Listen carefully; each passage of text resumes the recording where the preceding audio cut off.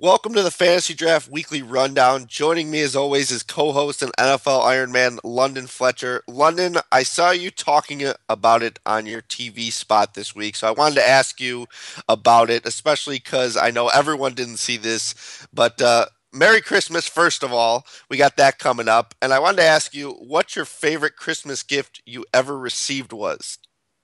Merry Christmas to you also, Ricky. Thank you. For me, I proposed to my wife on Christmas Eve 10 years ago. 10 years ago. So that was the best Christmas gift I got. She said yes, obviously, since we're married now. So I'll say that was the best Christmas gift I ever received.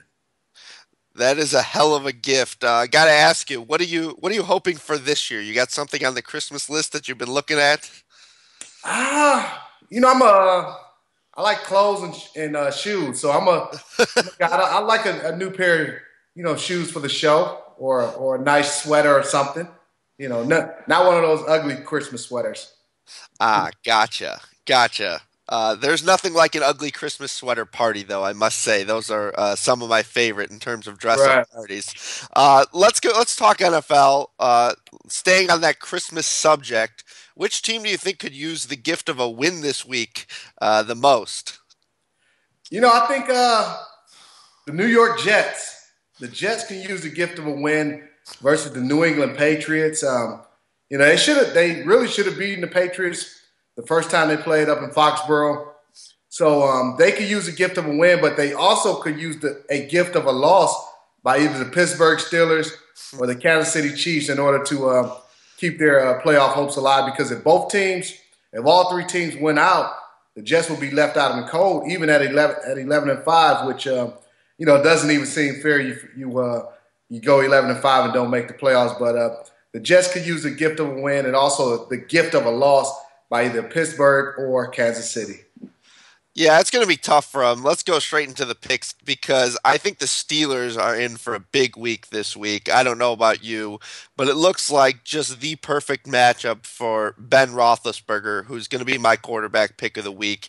He's only 12,700, and when you think of, how productive he is when he's healthy and when he's got Antonio Brown, it's not enough. They and I project them for the top total of the week, and when I say they, I mean Vegas got them at 28.8 projected points this week. So four touchdowns, and I think a lot of that's going to come from Big Ben, who threw 380 yards and three touchdowns last week against Denver, who's really the top ranked defense in almost any metric, especially against opposing quarterbacks.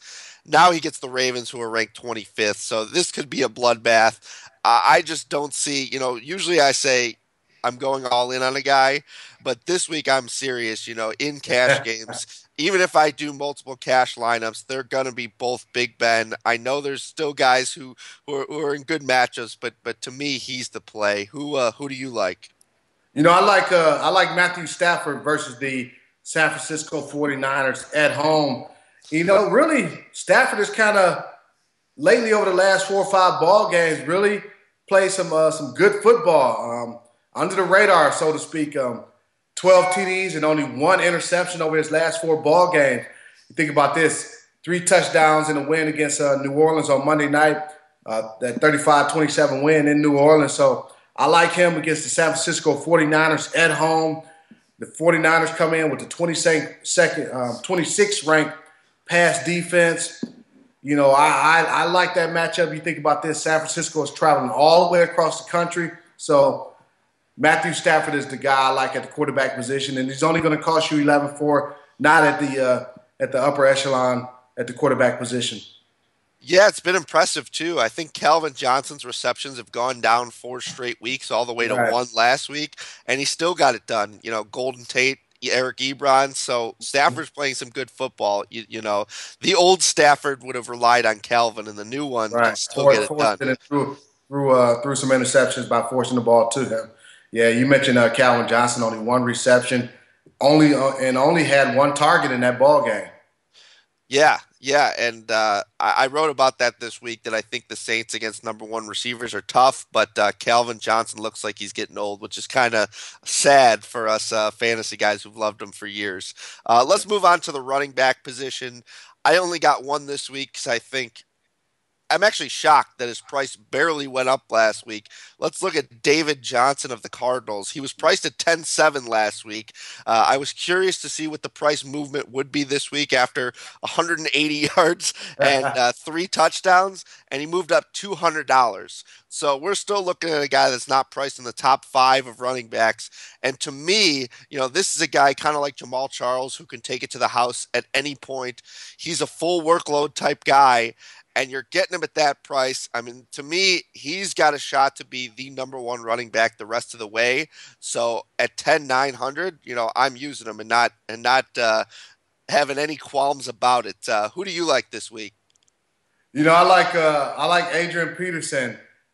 Before that, though, just touching back on David Johnson, he is an outstanding running back. You talk about not only the yards rushing, but the ability to catch passes out of the backfield. So, Yep.